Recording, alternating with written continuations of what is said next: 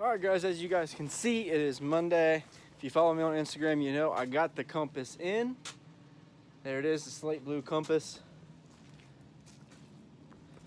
Fits perfect on the trailer in the J-Rack, so I'm able to carry the compass and the Pro Angler.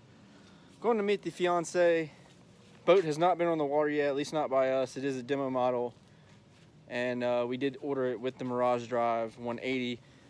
So we were able to pay the same amount as a brand new compass and get the 180. It's got a couple scuff marks, little tiny scratches, no big deal. And yeah, we're gonna go put this thing on the water. She's gonna try it out. I'm hopefully gonna try it out if there's enough daylight and give you some thoughts on it. If not, stay tuned for more videos about the compass as I kind of make my decision on whether I want to sell that and get a compass or order a compass without a seat and Mirage Drive and all that good stuff. But I'll see you guys at the lake. I could definitely see myself in that. Now the stand test, I don't know if I want to try today because the water's cold. Try it. Don't be a weenie. If I get soaked, I'm gonna be mad.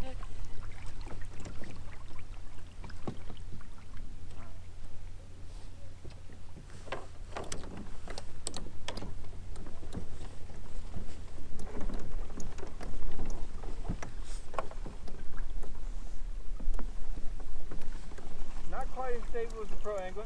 Right. But I didn't feel comfortable enough to do this in the Outback. Okay.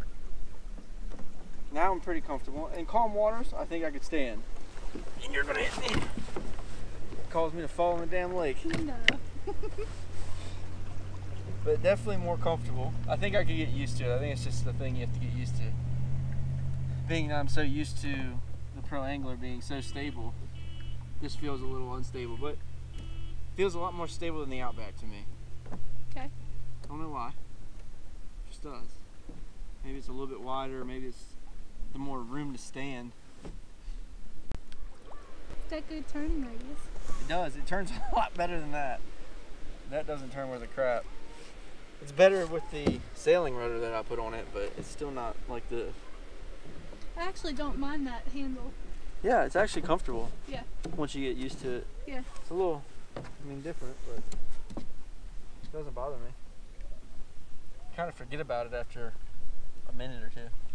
But it's also not sticking up out of the way.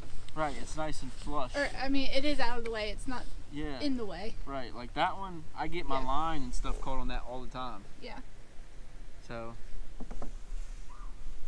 maybe this is like the new way they're gonna do it, you know? Kind of keep it flush so where it's out of the way, doesn't get hung up on line. It is nice. Yeah. I would like to see them do like a pro version of this with a little bit better seat, a square hatch, 8 trails. It's just mods. Right, that you can do yourself, but I'd like to see them sell a premium version of this with this hole. I kind of like that front The net? net. It's a lot easier to access than a hatch because you can just stuff stuff under there. Yeah, like And if I it's had a easy. coat or something. Yeah, you can just put it on there like a rain jacket or something like that, and it's Yeah. out of the way. In the back it's the same. It's a little bit narrower than the Pro Angler, but the length is the same. Pro Angler a little bit wider. A little bit wider in the back.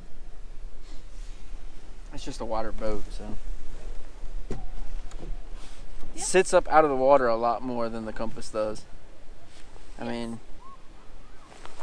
that's about where you're sitting, your butt is versus mine. But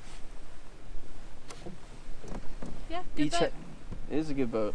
I like it. A lot easier to lip a fish. Because you're right in the You don't have to water. lean over. But I dig it. I like it. Drive off into the sunset. Well, sometimes that way. We're driving through shade.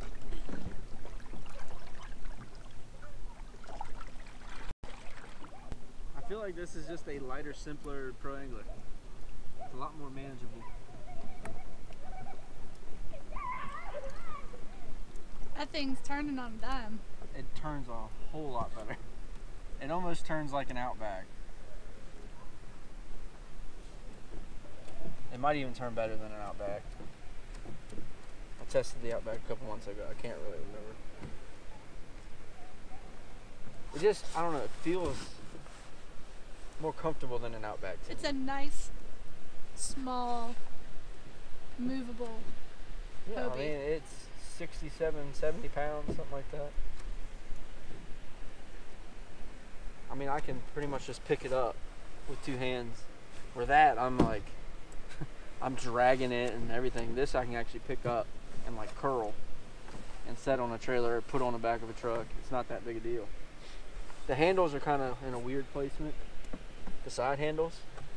But you can add, that's another mod you can do. You can add the Outback handles if you really want to like pick it up over top of your head. Right. But they're in here. If you do want to use it.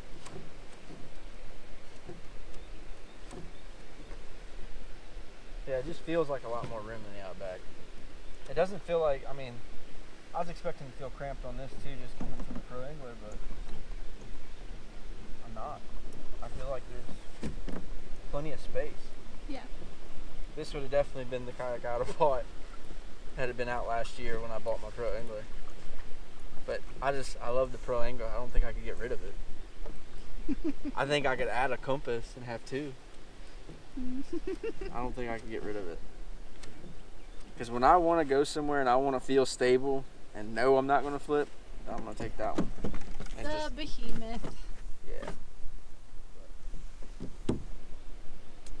Rivers, I bet this thing, let's see how it paddles. I'll only say one thing. Hobie can work on their colors. For the compass? Yeah. In general.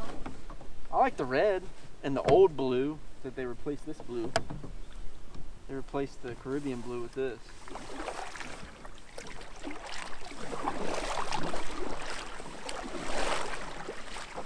It's good.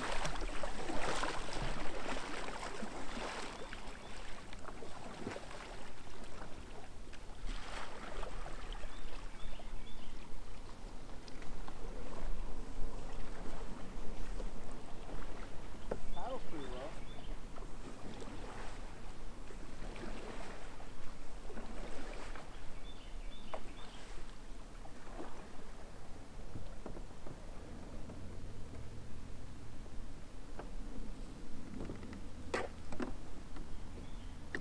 Paddles pretty well too. I take this in the river with no drive. And wouldn't have any problem with it.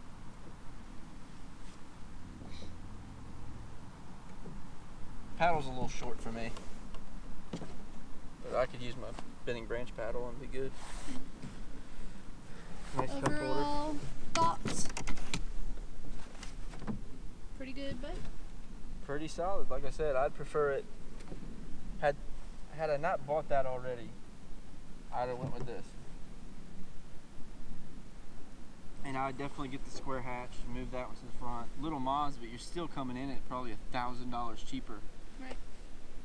And that's, you could put decking mat on it, you can put the A-trails on it, the hatch mod, the Mirage Drive 180, and you're still under what an Outback would cost at like 25. You're right at that level.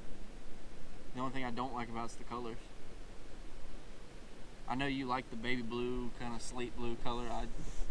I'd prefer a more royal blue, darker blue. Like your hat. Not quite that dark, like the old Hobie blue. Royal, not really navy. Like a bright blue, not this kind of like Easter egg color. And the neon's just, no. It's just, I don't like yellow in general. I don't like the papayas, I don't like any of that, so the yellow's just out for me. Even if they just open it up to the same colors as the rest of the boat, that would be great. Like a red would be awesome. Or an orange. Orange.